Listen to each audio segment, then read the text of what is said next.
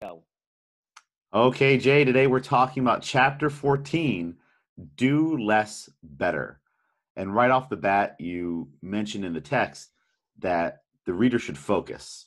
So right now, the listener should focus too. And what we want to focus on in general, what you talk about in the text, is the essentials in life, your business, and your relationships. So can you talk a little bit more as an intro of do less better and focusing on very specific things?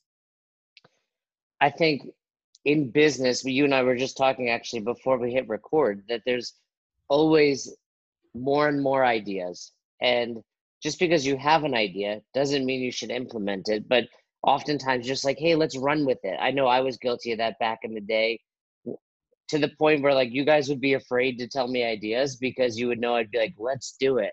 And if you're trying to do too much, you're doing nothing well.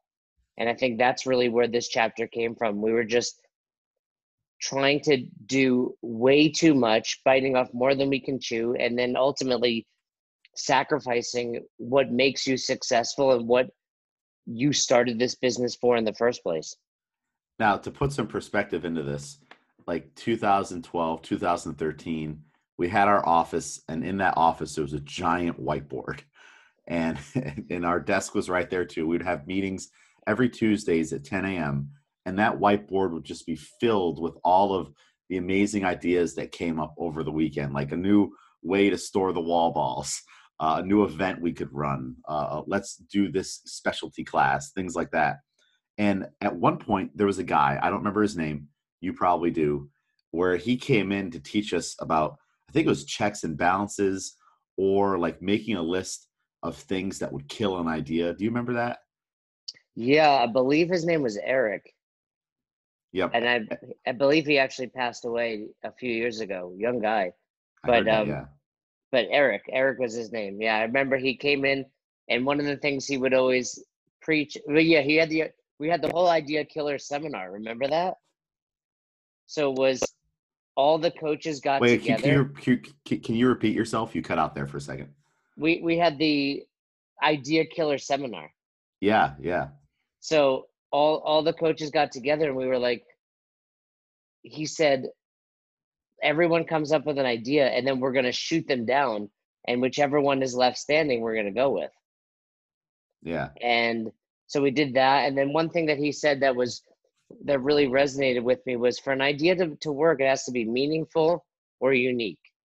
So meaningful can be like an upgrade, or unique can be like something that never existed before. But unless you're doing one of those two things, it's a dumb idea. Yeah. And he would, in shooting it down, it'd be like, okay, we want to start a 10 a.m. golden oldies class with only people 60 age and above. And the first thing he'd say, okay, well, who's going to coach it? And then who's going to put in the programming for that? How are we going to go out and get those people? And he would just keep piling on the list and list and list of things that would possibly work against that idea versus where we were just coming in with like, oh, let's just put on a schedule next week. It'll work. And people will come. And he's like, all right, well, what about all this, like these 20 things that could possibly go wrong or not work for it? Or you have to remember this is going to be 52 weeks a year, 365 days.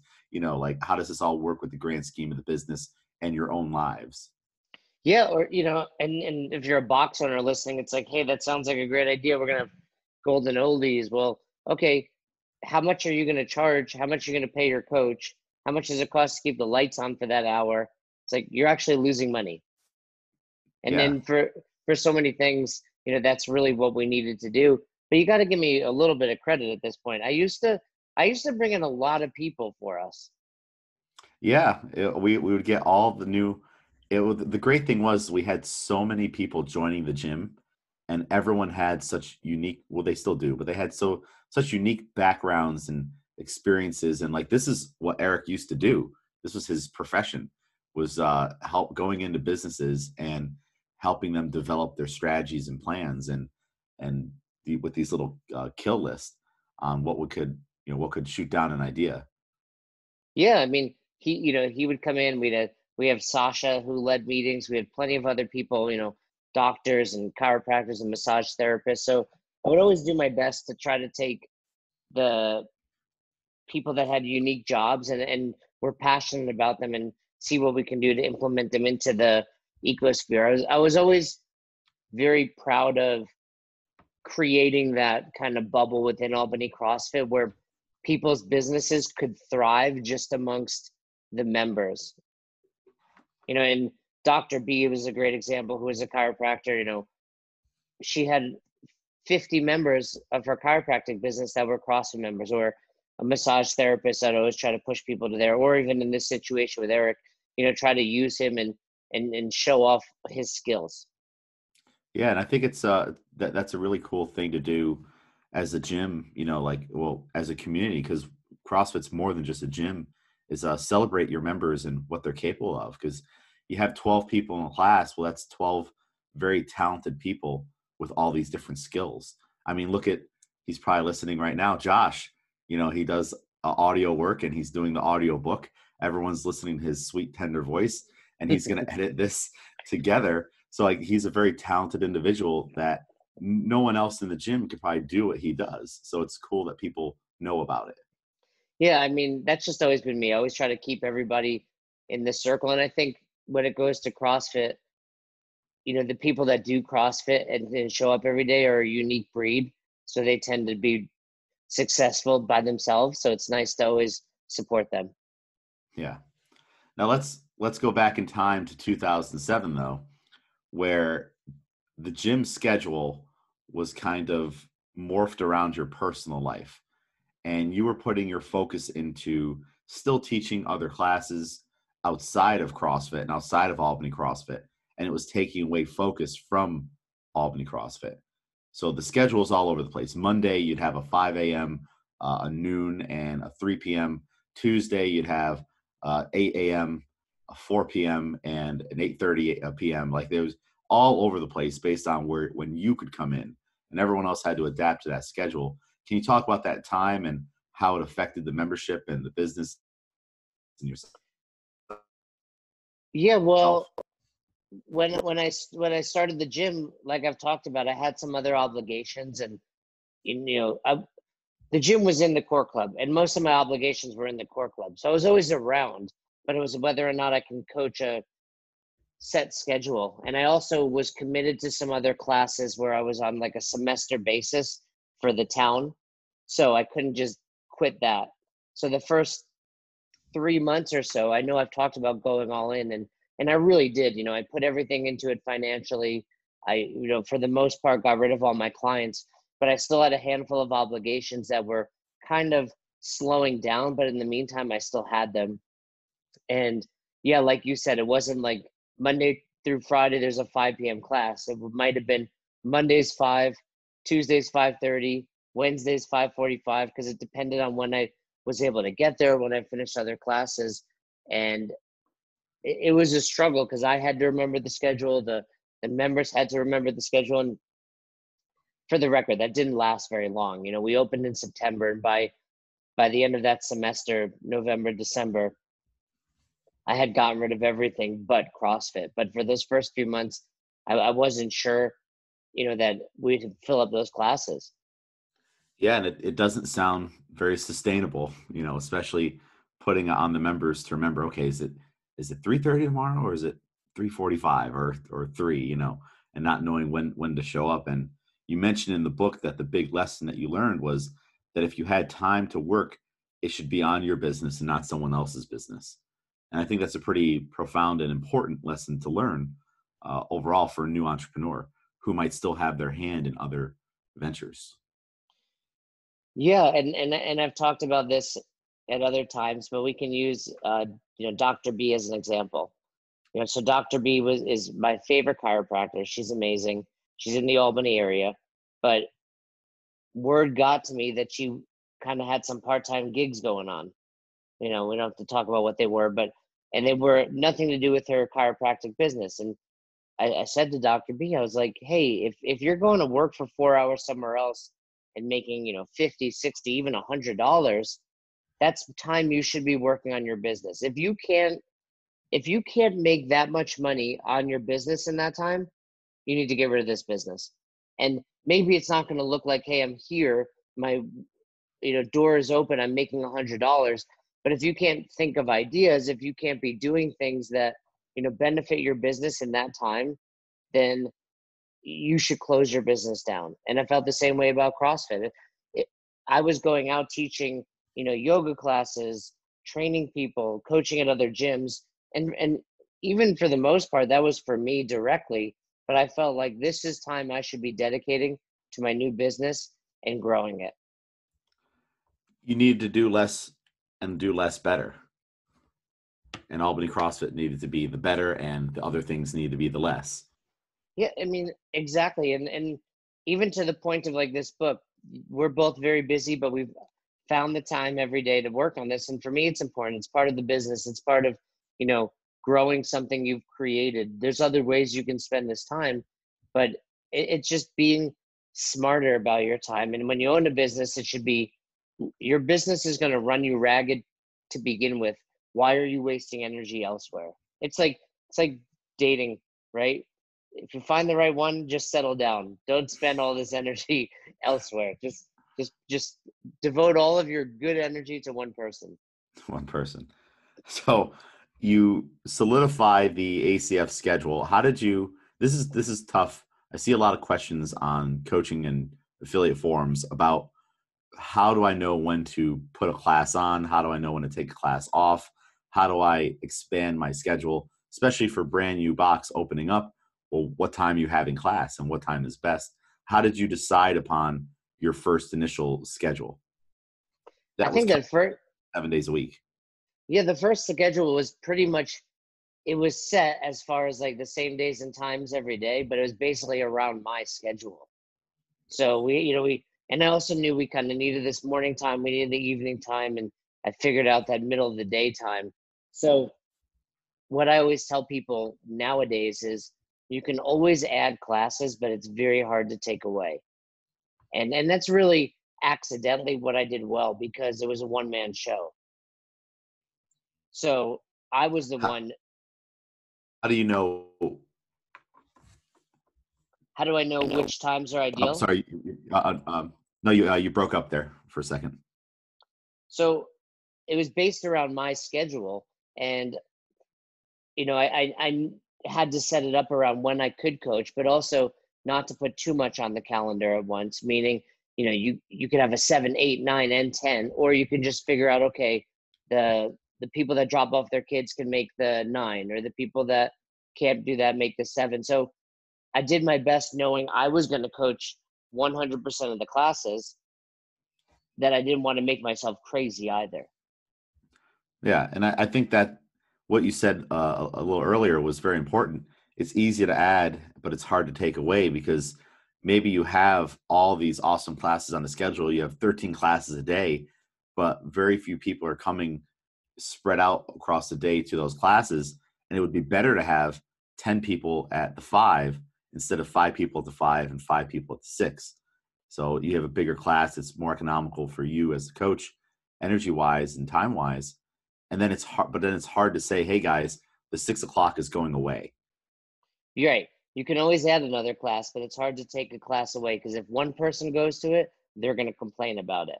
But, and then the other thing was, I'd been involved in fitness for a long time. I kind of knew the routine. There's the morning crowd, there's the crowd that's, the 9 a.m. crowd that comes in after, there's the noon class, and then there's the evening class. So I had a rough idea of what I wanted to do, but it was also just about not putting too much on there. And even back then, the evening classes were, I believe we just had 2. And this is, so you had the background of teaching group exercise. Was this anything that CrossFit themselves gave advice on? They're like, hey, classes should be an hour in length. You should have, one in the morning, one in the afternoon. Like how did they help with this, if at all? I don't remember any direct help. I think, it was, CrossFit was still new, so Coach Glassman wasn't that far removed from doing this himself. So there was probably a handful of journal articles about it, but I think it was kind of just the group class mentality. And for the most part, that meant an hour class, and the typical, morning, noon, and evening routine for most people. But it wasn't, there wasn't a to-do or a here's how you do it list. So you have a class on the schedule and only one person for weeks on end comes to that class. It's Bob. We'll say it's Bob. That's his name. Uh, how do you know it is indeed time to stop offering that class? And then how do you have that conversation with Bob? It's the only time he can come too. Yeah, honestly, I can't remember that ever really happening at the gym in a good way. And I think part of that was just being smart in advance of what classes we were offering. But if I were going to have that, I mean, that goes right back to what we were talking about earlier. It's like, hey, you might think this is a great idea. Bob pays $200 a month and he comes to the 3 p.m. class, which is offered every day, and he's the only one that comes. All right, well, his $200, you're paying your coach 20, so that means you're paying your coach, $400 a month. Bob's paying 200, therefore you're losing $200. You're And losing $200, and maybe that coach that's coaching that class has to coach other classes. They would probably do a better job coaching their additional classes with more people, having this break at 3. yeah, that one person, two-person, even like a three-person class is an energy drain a lot of the times. Like I'd rather coach 20 than 3. Yeah, and it's awkward for the person sometimes. Like you try to make it fun, but CrossFit is fun when you're working out with other people. Yeah, I mean, and they'll joke around, oh, I get a one-on-one session today, which is great if it happens sporadically, but not when it's happening every day. So you got to, and even if you look at it like, hey, once in a while someone else does show up, like you said, there's a lot more to it than just the cost of the class. There's the energy of the coach. There's, are you turning the lights on at the gym at that time where normally you wouldn't have to? Could you be doing something else better with your time if you're the owner? Is that time better served on your own training? Is that time better served, spending time with your family? So there's lots of other options out there, but you got to sit Bob down and say, hey, Bob, we love you here, but you're the only one coming. And most likely this person's not dumb. Like they'll get it. Hey, Bob, and you're the only one showing up for weeks on end. We're gonna need to move this class. Hopefully you can make a different time. Yeah, just have that conversation with them, and you know, you also have to realize that Bob may decide, okay, well, I need to find another gym. This is the only time I can work out. Um, I don't know if there's any other recourse about it. You let Bob go, but that time is more valuable in the long run without that class. Or maybe you try to convert Bob to personal training. Maybe, but then you have to have a conversation with him, like, okay, personal training is typically more expensive than the group classes. Yeah, and I mean, really, what you should have done is your homework prior to this. You should have. This should not be happening if you're running a successful box. You would have known better to put a class on that only one person could show up for. So obviously, this is a hypothetical scenario. Maybe the gym is slowing down for whatever reason. But yeah, you have to be smart about it. But ultimately, it comes down to be smart about what time you're putting those classes on. Do less better. Do less better. Keep there, saying it. there's the first lesson there on, just focusing on, if you have time, that time should be spent on your business. And then within that business, you have to realize that there's time sucks, and there's ways that you could be doing less within your own business to make that business better. And that's kind of the first little part that you discussed in the text, was just with the schedule. And it seems like something that's so small, but really, if you have 11 classes on the schedule, that's 11 hours a day that you're working. You're working more than the average person, week in and week out. And and there, even to this day in 2020, there are plenty of boxes where they have just the owner coaching most of the classes, or maybe one other coach. We were lucky in that, most days the coaches only coach 2, maybe 3 classes. But yeah, if you're the only coach on there and you're putting on 6, 7, 8, 10 classes a day, that's a recipe for disaster. Yeah, you might feel good about it day one, and then day two, it slowly starts to eat away at you.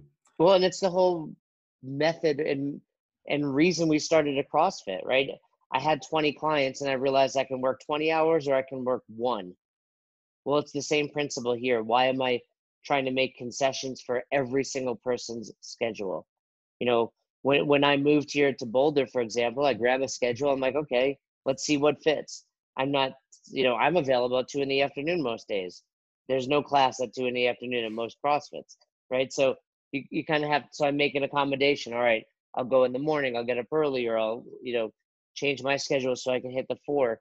People can make it happen. Yeah, you just have you just have to essentially set the schedule too. Like if it's almost the if you build it, they will come. Just E- lay it down. This is what it is. This is what we do here, and then they'll come. And the people who can't, they unfortunately won't. Exactly. Now the next topic that you discuss in this do more or do less better chapter is specialty classes, because this is where things could definitely get out of control within an affiliate.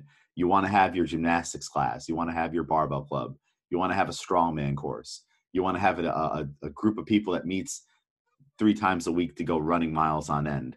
But that, Mobility class. yeah, mobility class, which never works. Like we I think the mobility class is the one thing Albany CrossFit that was tried the most frequently by multiple coaches, and it literally never worked. And I'll just say right now, think about what the response from your members when they're like, "Oh, I gotta go. I can't stretch right now." You're like, "All right, are you gonna do it at home?" And they're like, "Yeah, I'll do it at home." No, they won't, and they don't like it, and they don't care. That's the I, hardest thing is that mobility class. I think you're right. That was the class we tried so many times, and it was the same thing. And I talk about it in the book. It's like week 1, everyone's here. We're mobilizing. This is gonna be great. We're gonna be so flexible. We're gonna have the best squat. Week 2, a handful of people are like, "We're back. That was great." Week 3, one person's there, and week 4, no one is showing up. And that's basically how most specialty classes run. I remember we did mobility classes with Caleb. Dean and Kevin probably taught mobility classes. I taught mobility classes. We would bring in outside people. So look, it's like it's not even our coaches. It's this outside expert that's going to lead it once a month. We had Carden doing melt. Remember the melt method? Oh yeah, yeah. And it was always We had people doing yoga. It went through so much of it was always like I can see like the in your eyes, like every time a new coach would take over, they're like, "Watch me, I'm gonna be the guy. This yeah. is the time it's gonna work." I remember because that's how Kevin Houston was, right? Kevin would always be like, "Don't worry, I'm the best. I got this." Hold my beer. Yeah. I'll get this mobility class to work. And And it then crashed and ultimately, burned 2 weeks yeah, later. and it would happen time and time again with specialty classes. Yeah. And so it's how do you know when a specialty class might be a right fit for your gym? Because there are some that do work. I see a lot of affiliates have a weightlifting class or a barbell club. We at Albany CrossFit now have had a barbell club since 2014, a very successful one. But we've also had strongman classes that we canceled after time. We had the endurance clubs, gymnastics clubs. How do you know when it's the right fit for your community? You know, that's one of those questions that even to this day, I would say, like, I don't know. Like, I'm not sure. I've learned some lessons, and I would tell you it's probably rarely the right fit. And you have to have a really big membership base to make it work. Yeah. So I think that's a big part of it. Like, how big is your membership base? And then also, are you doing these specialty classes in lieu of or in addition to regular classes? So, years later, I've seen boxes that do it well. Like they'll have a kettlebell class and they'll have a dumbbells only class, and like you've talked about, a barbell club. But I think if you're going to do it right, the foundation is CrossFit. So you're either doing these classes in a way that it's a supplement to your foundation, or you're drawing in a whole new demographic of people simply for that class.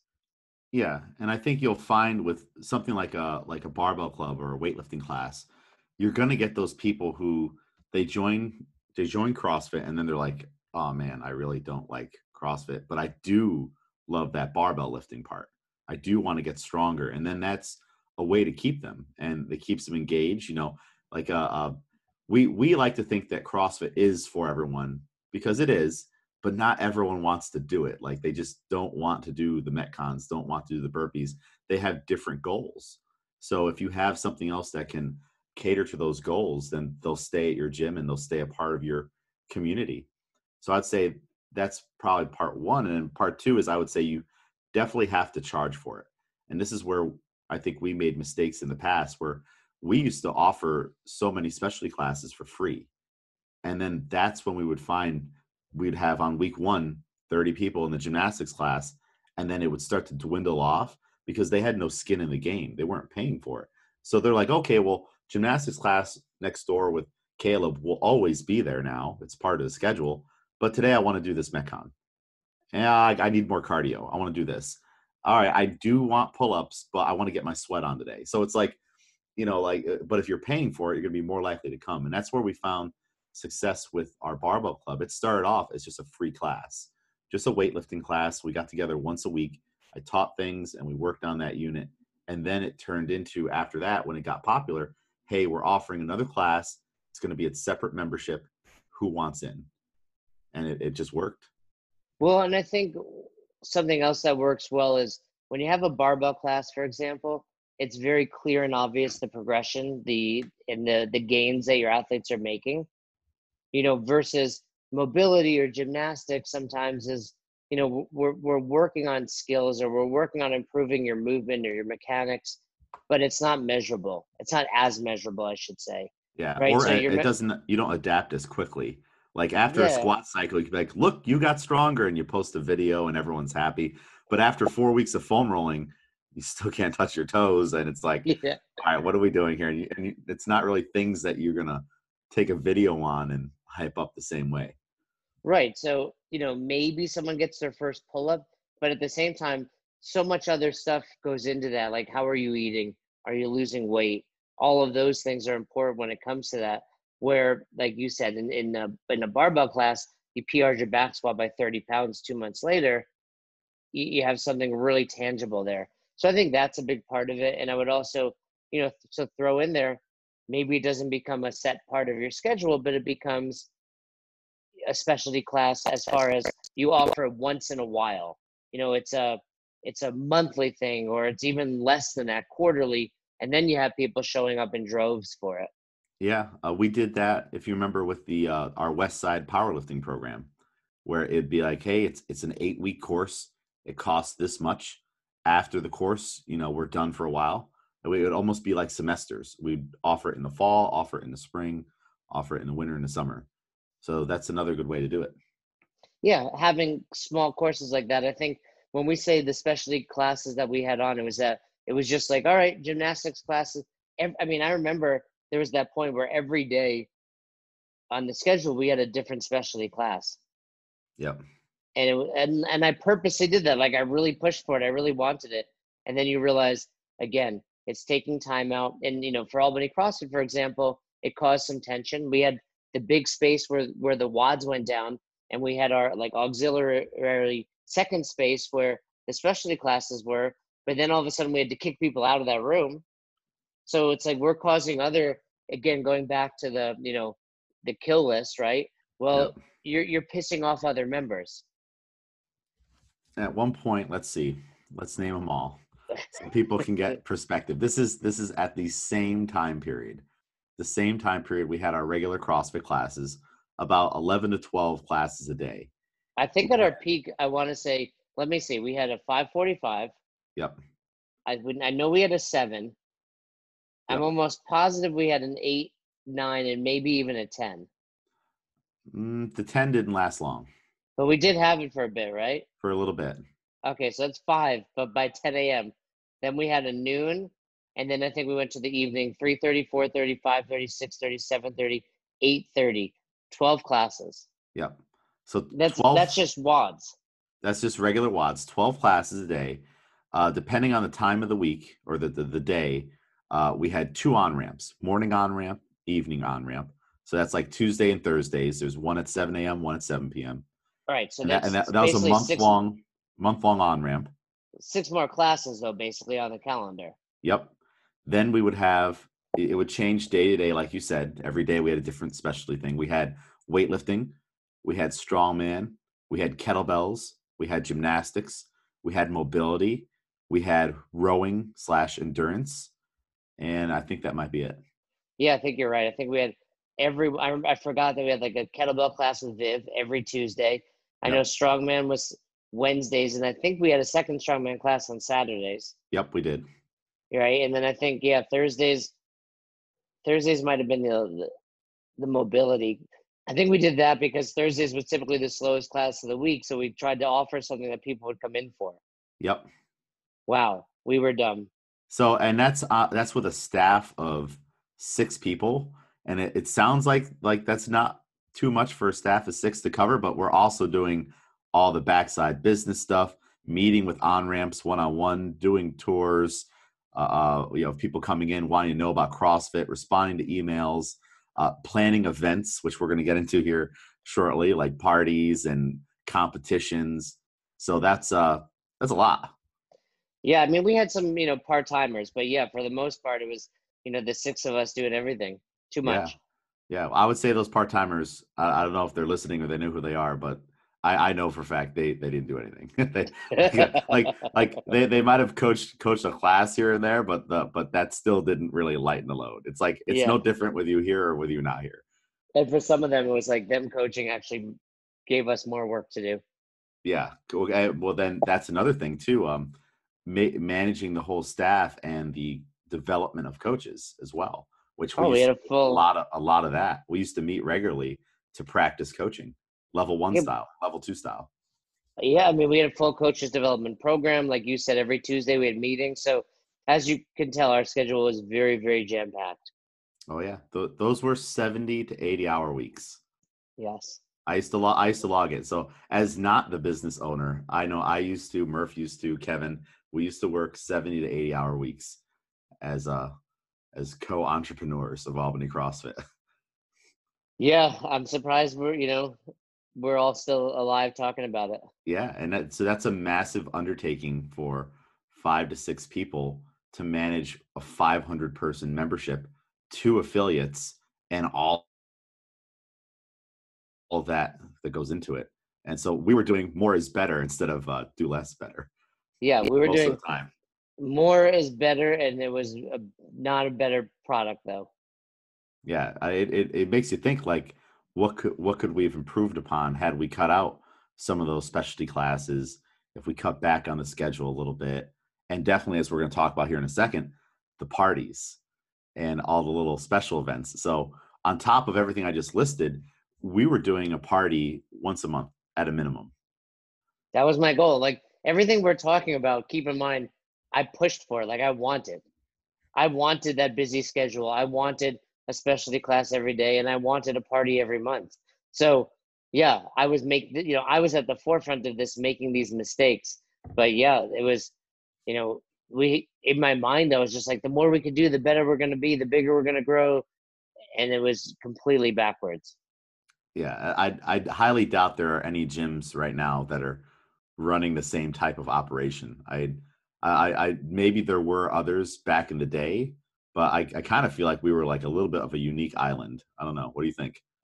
Yeah, I think, especially back in this time period, there weren't as many boxes, and there certainly weren't as many successful boxes. It's hard when you're at the top, meaning we were probably one of the biggest boxes in the world as far as membership, as far as size, as far as how long we had been around. You start to get arrogant and just think you know everything. Like, hey, what we're doing is working, so more is better. What we're doing is working, so we must be right.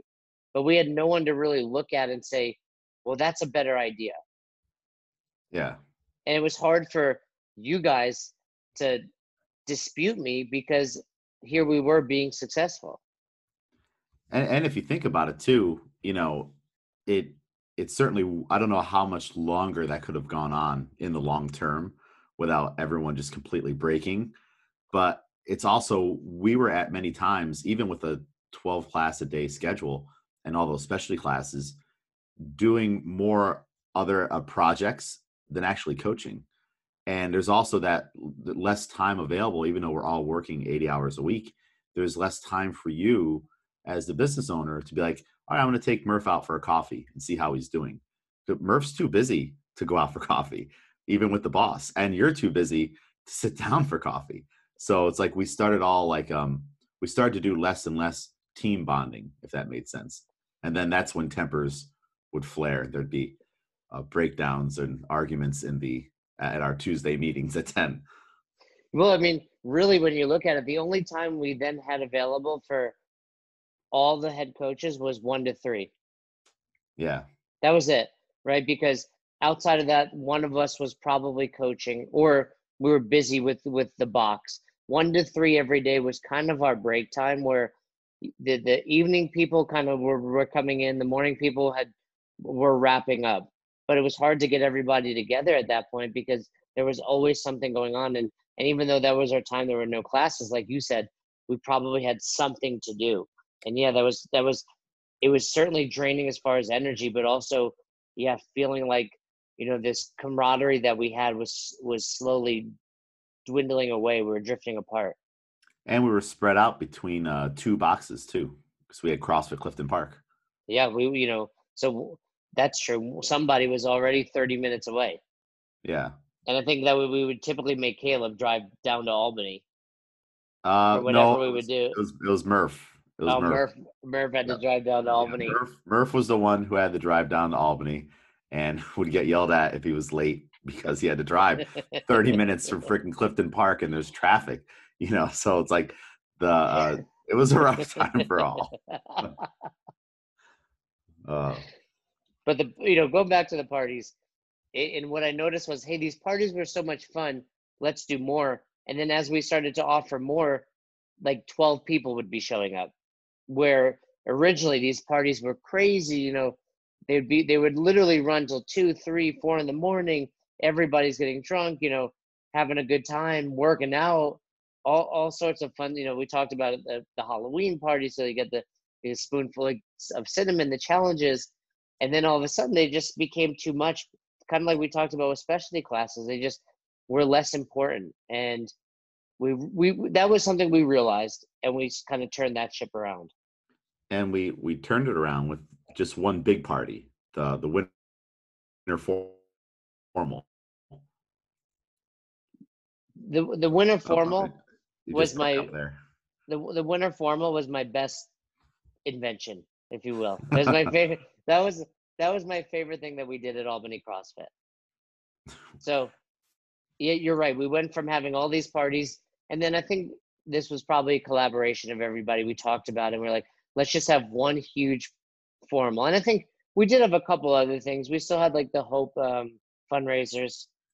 Yeah, So Memorial Day, barbecues, things like that, but not like a full on, you know, music's up, drinks are out party every month. yeah, this was basically the annual prom, if you will, of CrossFit. We did it wintertime. We rented the hotel. As far as the ballroom area, we had an open bar. We had food served. We had speeches. We did annual awards. We only actually wound up doing 2 because then I wound up selling the gym. But they were great 2 parties, and those, although it was one, it took a lot of time to set up, but it was less time than it took for each individual party. Yeah. A lot of work goes into a big party like that. I think it's a good time too. Like I think every box should have a way to celebrate their members, like we were talking about earlier. Celebrate their talents on what they do. Maybe have a member of the month, but also at the end of the year, like, hey, who's the athlete of the year? Who's done the most PRs? Things like that, and then celebrate your coaches too, which we had coaching awards. I think Murph, Viv, Pat, Brett, maybe not Brett, were inducted into the Hall of Fame. I think Brett was. I don't. I don't think Brett made it to the party, but I think he would have been inducted had he made it. I think that was it. And I probably got mad at him for not coming, so I didn't allow him to get inducted. Oh, you know what? I think the reason I'm thinking of Brett is because we told everyone it was going to be Brett, but it was really Murph, because that was the only way to have Murph off of the scent, because he's the one ordering the awards and everything. So we said, oh, Brett's going to be inducted, but really it was Murph. Oh, that was it. The surprise Murph. The But yeah, surprise, yeah. that was one of the coolest things. We did the Hall of Fame, and like you said, the Hall of Fame was pretty much all all at that time members that became coaches. Like Yep. all the people that you mentioned, and maybe a handful of other people made it, but we did, like you said, rookie of the year, member of the year. I think we Both male and did, female. yeah. And every coach kind of presented. It was like, like an award show where a different coach would present each award. Yeah, those are definitely cool. And you can get those awards, for a good price at like Crown Awards, and just do something or make them, out of broken piece of equipment. I see people do that, spray That's paint some cool. broken plates and stuff. Yeah, And no, we did some like serious award. I mean, they were like 25, no, more than that. They were probably like $50 a pop for some of it these was like awards. the Oscars. Yeah, it was a big deal. And then the members got to make a nice little speech and everything. And we did our best. Oh, you know what else we did? Some of it was voting. Yeah. So you would get there and you would be able to vote for the member of the year, the rookie of the year, right? So Yep. a couple of the That's true. awards, I, like I remember trying to eat dinner and calculate the votes at the same time. I remember, yeah, I remember trying to do that at the same time, and you were harassing me while I was trying to do that. was I getting mad that it wasn't done fast enough? Yeah, you were getting like you were getting mad on top of all the other things I was trying to do, and I think Joanna attacked you. She came at you, and then you're like, "Oh, I didn't realize Joanna had a bite like that. I'm gonna go away now." Joanna, who never yelled at me. Yeah, I can Yeah. see that. Yeah, Uh, so, but I remember, so the Hall of Fame was something that we all decided on as the coaching staff, but then these other awards, there were nominees. So leading up to the party, we would put videos on the website, pictures on the website announcing the nominees. Like it was a really big deal. It was very fun. I think some people campaigned as well. Like I want to Yeah. say like Clark or someone like made their own video on like why they should be nominated as I member agree. rookie of the year. I remember, yeah, and yeah, it was a really good time. I'm gonna find some of those pictures. I know I had made some images of like I remember Renee won Rookie of the Year or Murph got his Hall of Fame. And then other things that we did at the party was, we had a professional photographer with the screen and the props so people could take pictures, and take them home. We had, all sorts of props and prizes that people can take with them. It was basically a prom. It was so much fun. So do less better, less parties, less classes potentially. Choose your specialty courses wisely, and try to focus your time and your energy on your business or even your fitness or your coaching as a part, as opposed to something that's not going to directly benefit those things. Any closing advice for the affiliate owner on do less better? No, but as we're doing this, I just realized, like, think about it, the prom, if you will, if we'll call it like the prom, how much fun and how much we remember from it and look back on it with like fond memories. Where I bet you, like, I can remember a handful of the parties we had, but I can't remember most of them, Yeah, right? I So remember just the a few talent shows and the formals. yeah, I mean, and if you think about those, I think we had two big talent shows and we had two big formals. So when you think about it, those were things that we spent a lot of time, effort, and energy on, and they wound up being really successful. Where when you're doing too much, the whole principle is do less but do it better, which is exactly what we did there. And then prior to that, we're trying to do too much, and same holds true with the classes. We can kind of sit back and say, hey, remember we had all these specialty classes versus the one that you spent a lot of time on, and now you have this amazing community of people that lift, or the barbell club is super successful because you put so much good energy into it. So that's really what I learned from this is in big picture, with if you're a boxer or you're a coach, just any human being, you only have so much time and so much energy you can devote to these things. And if you're trying to put it to too much, it's not going to work. And it's hard when you're in the middle of it to think big picture.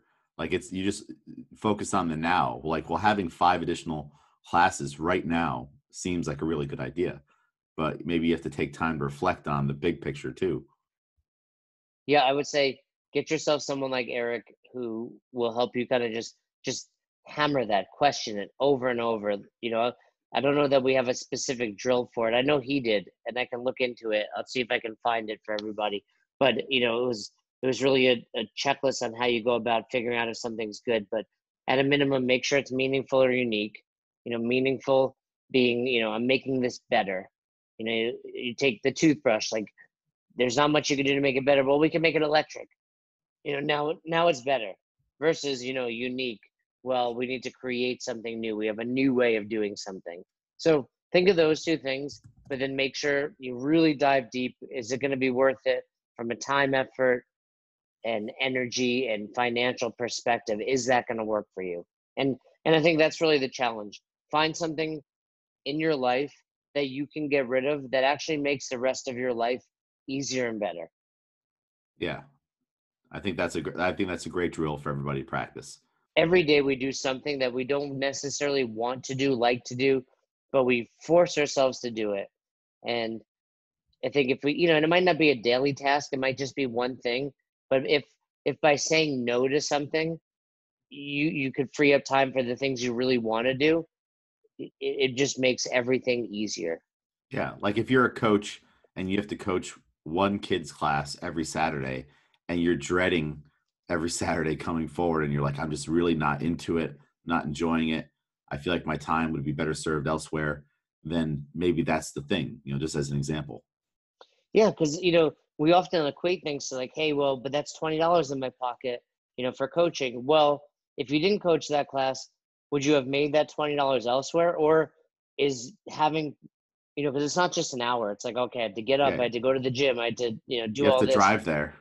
Right. So I think so many times we're like, oh, I'm going to make $20, but it's not an hour, it's 3 hours. So are you better off doing something you enjoy? Will you do better at work the rest of the week and maybe get a raise? There's so many ways to look at it. Yeah, like that 3 hours for that kid's class could be spent, reading a journal article or writing one even, And, you know. and circling back to the beginning of this chapter, that's really, what I had to do. The box opened in September and I had a handful of classes. I had yoga classes. I was teaching for the town of Bethlehem, like I was talking about. I had a handful of spin classes and a couple clients left. And you realize, all right, that's, in my mind, I was like, okay, pile that all together and it's maybe a few $100s a week. I need that. But that's when I realized, well, if I just work on the gym and get one new member, that more than pays for it. And Yeah. that's my point. It's not so much that you have to be working that time, but it's like, what can I be doing that time? Well, maybe it's make a new video. Maybe it's, just walk around a parking lot and put flyers on a car. Maybe it's make cold calls to people. Maybe it's, your box is big and it's coaches development. So now your classes are better. But that's how you have to look at it. It's not about the money you're taking in that moment. It's about what you could be taking in if you were more productive with that time. Yeah, you put 20 flyers out on 20 cars, you get one person to come into the gym and sign up for a year or stay for a year. That's huge. And that was really the eye-opening moment. It was like I wasn't at the gym and people would come in and I wouldn't get them to join. And I was like, wait, if I were there, even just sitting there doing nothing, I could have signed this person up. Yeah. And for sitting there doing nothing, that means I didn't have to expend energy teaching. I didn't have to drive somewhere else. And I could be doing, work on the computer. Even I could just be reading, a book on fitness, a journal article. That's what it's all about. Yeah, just spending time being a better coach will have more value on everything. That's right. Do less better. Do less And better. it's out of not out of all the chapters, but really out of the 30 chapters and the 30 lessons, this is really one of the lessons I try to focus on every day.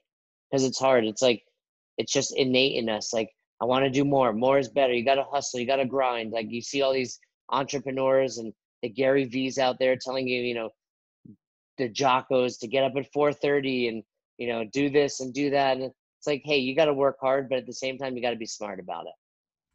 Definitely. Well, just to recap the homework, figure out if something is unique or if what you're doing is going to make something better, and then try to find that one thing that you could maybe remove from your schedule or your life that would make everything else a little bit better. Absolutely. I think if people are able to do that, it'll be very, very eye-opening for them. Awesome. Well, thank you, Jay. Another chapter down, chapter 15 tomorrow. Thanks again for listening to that special episode of Best Hour of Their Day. If you enjoyed, go ahead and download the book. You can check out the audiobook. You can check out the paperback or even the ebook. We place the link right in the show description. So once again, thanks for listening. Have a great rest of your day.